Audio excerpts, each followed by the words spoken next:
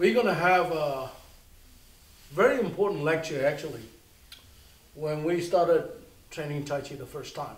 You know, we always talk about Taichi, Taichi Chuan, the ultimate boxing, the supreme boxing, and we all know that Tai Chi, just Tai Chi, the word alone means the ultimate or the supreme, or the balanced one, the harmony one. So the only time when it's balanced and harmonized is when two things of equal proportion mix together as one. So that means there's negative force and positive force, or yin and yang, or male and female energy put together. That's harmony. So that's Tai Chi.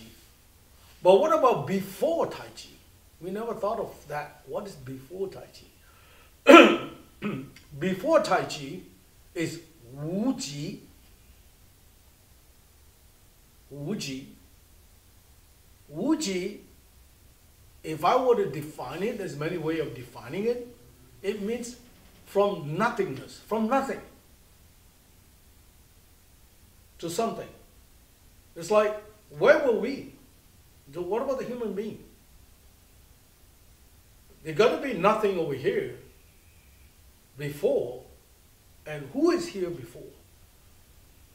So maybe the universal,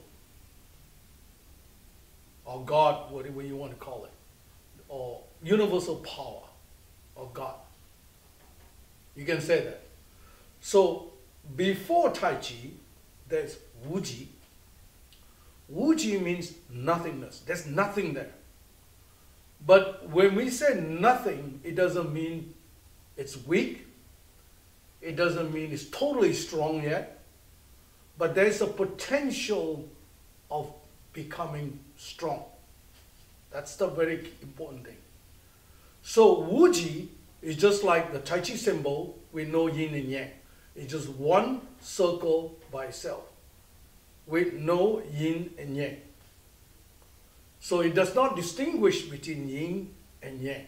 It just is nothing, nothingness. But it's limitless, limit. There's no limit. It can be potentially be something big, or preparing to be something big, or getting towards something big. So in our Wu Hao form, the first movement is called Wu Ji Shi.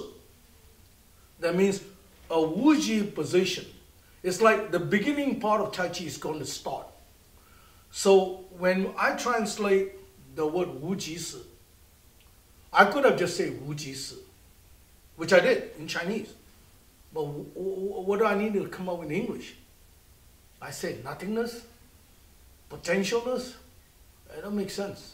I mean, so I just say beginning of Tai Chi, you know, or Tai Chi begins. Very easy, very simple for the layman.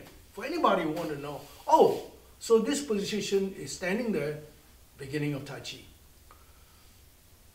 But that position is non-movement. Okay, Wuji has not moved yet. Taichi has moved. So from Wuji to Taichi, something has to happen inside there. Something has to happen inside there to begin Tai Chi. So that means the body is not moving, but the mind is going to initiate. Very important. The mind is going to initiate the move. So the mind will have an intention, potentially intended to move, based on the way it's supposed to move, depending on what kind of Tai Chi you do. So when the mind intentionally for the movement to begin, that means the mind direct the body what to do. That brings down to the body anatomy and physiology. Science makes sense. Without the mind, nothing moves. Think about somebody unconscious. The mind was there, but the mind wasn't functioning. So if the mind It's not sending the signal to the body to move. The body will not move. But of course, when we are walking, we are talking, we are eating, we never thought about the mind is telling us what to do. Look at him, I'm doing it. Like an Italian guy, whoa, whoa, whoa, whoa, whoa. Now I talk like one. Anyway, so it is the mind. Because if I'm a vegetable, if I'm a mind, I cannot do all this movement. So the mind is very important. We never thought of it when we do action. But in Tai Chi, we do. We intentionally make our mind telling our body what to do, sending the signal, the neuron sending the signal, the brain sending the signal, which is the mind, sending the signals to tell us what to do, tell the body how to do. So the mind intended and the movement begins. As soon as the movement begins, we distinguish from substantial and insubstantial. We distinguish from softness and firmness. We distinguish from 50% of the weight, 50% of the weight, 70% of weight, 30% of. So we create Tai Chi. So from Wuji, we create Tai Chi. Okay. Then once Tai Chi begins, as the mind is telling the body what to do, we also have to be conscious about our movement. We have to be aware of our movement. How we are putting our foot, how we are shifting, how we are turning, how we are going from here, how we are going to 12 o'clock, to 10:30, to 1:30. All this gyration is happening. At the same time, we have to keep our presence. Remember, our last lecture was about the presence in Wu Tai Chi. Please refer to that. So, and about the flow of everything, the angle, the body mechanics. Now, all those things have to be happening at the same time. So we are very busy. And when we do that, we will be very successful in our movement. Initially, of course, we're practicing it. So first of all, we have to remember the movement. As we get higher level, we become very successful. It's like you start a business. You need to put the money in, you need to plan, you call for a meeting, you look at the market, you look at social media, you work on it, work on it, work on it over the years. Hopefully, you make money. And if you don't make the money, you blame it on the economy or something like that. But for Tai Chi, you always get something. You may not get to the highest level compared to your classmate, but you will get something to your potential of your mind and body, the way you move. So everybody gets something. Nobody gets nothing. Everybody gets something. Okay, so that's a very simple. So Wuji does not have no duality, have no conflict of left and right or whatever. It's just there and nothing. So if you look at this room, there's nothing. There's no air, there's nothing. There's no, see, I cannot touch anything. But there are something. All the stuff are here. Okay? So Wuji has everything that's there, but at the same time, there's nothing there, and it's empty. So when you compare that, the yin and yang. So you can say Wuji is yin, Tai Chi is yang. But yin itself have yin and yang itself have yin and yang. Now that's get a little bit complicated. We'll talk about it in the future, but let's distinguish it in Wuji. So now I'm going to talk about how in our movement in Tai Chi has Wuji. So the first movement in Tai Chi is Wu Ji Shi.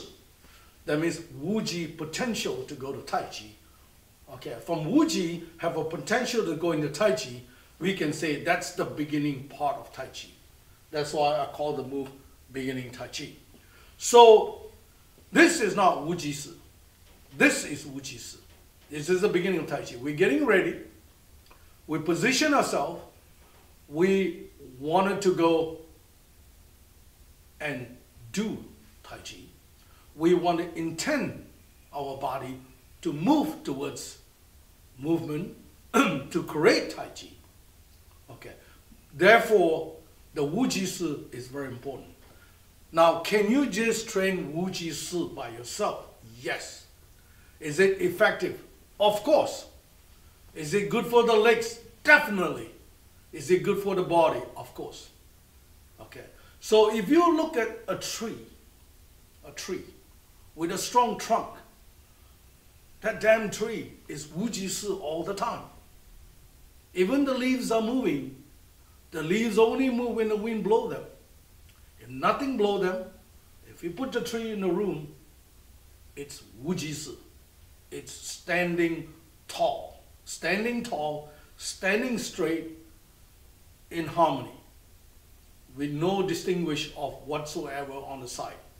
Just like in the Buckingham Palace in England, in London, you see those guards just stand like this, not move. If you go like this, nothing happen, unless you pinch them, you know.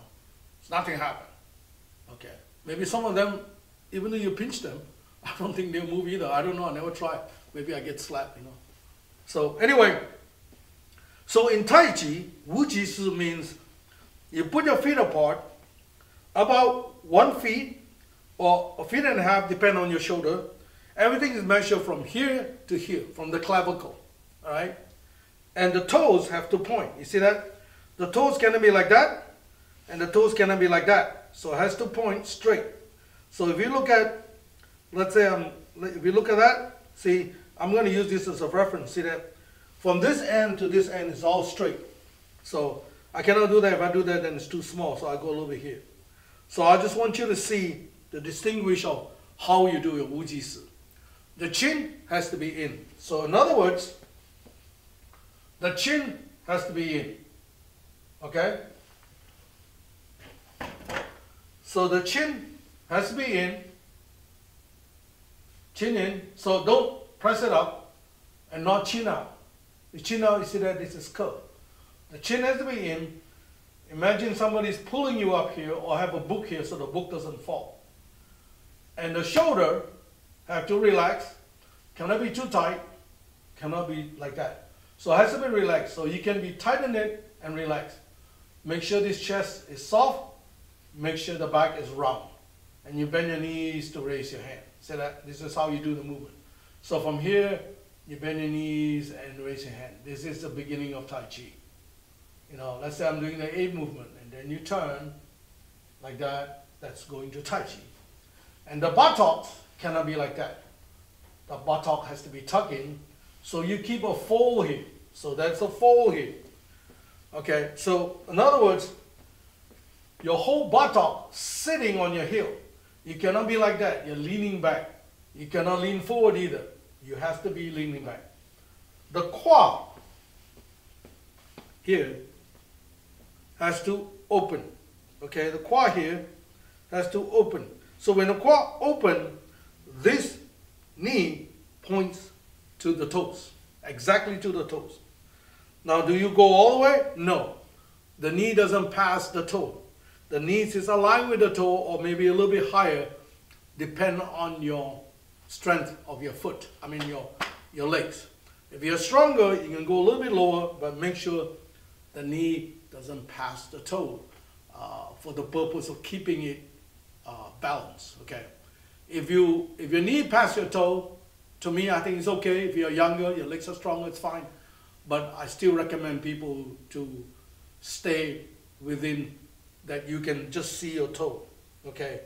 And even though you see more a little bit, it's fine, depending on your legs as we get older. And this quad has a fold here. So if you open the quad, then this will point. And then you stand straight, chin in like this. And then the buttocks tuck in. And you are in position. So you can practice this at home, just like that, standing like a tree without moving. Like you can just do this. Holding the ball. Hugging the tree, whatever you want to call it. If you hug the tree, then you're doing this position. If you are attacking someone, you do this position. Okay. So the Wu Ji Shi is this. That's Wu Ji Shi. Then that's beginning of Tai Chi. Okay. So what do you do when you do your Wu Ji Shi? What are you thinking? Are you thinking of something? Initially, when you train your Wu Ji Shi, of course, you want to make sure that everything is good, everything is aligned good, everything is done correctly, and everything become like what do you call, okay, I need to be, make sure that this is not too much, it's not like that, it's like that. So that's the initial stage. And then the chin of tuck and all that, okay. Then once you understand this and you've been doing it, the first thing you need to do, or you can even stand and do Wu Ji Shi. You don't have to bend your knees. This is Wu Ji Shi. Okay, for the purpose of practicing just Wu Ji Shi position, then is this. Okay? Otherwise, you just stand straight. It's fine. That's okay too. So, what is happening in this mindset when you do Wu Ji Shi? When you do Wu Ji Shi. Now, when you stand straight, you don't have to straighten up your knee like that. You just naturally stand. So when you naturally stand, you don't bend, you don't straighten it up, you just like that. Relax. Okay? So, two things you have to put your mind when you do a Wu Ji Shi. First of all,